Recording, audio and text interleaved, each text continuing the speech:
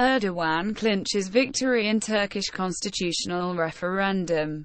Electoral board says Turkey has backed constitutional amendments, but opposition parties say they will contest some of the results. The Turkish president, Recep Tayyip Erdoğan, has achieved victory in a historic referendum on a package of constitutional amendments that will grant him sweeping new powers.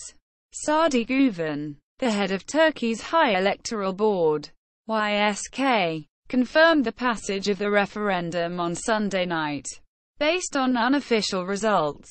Continue reading.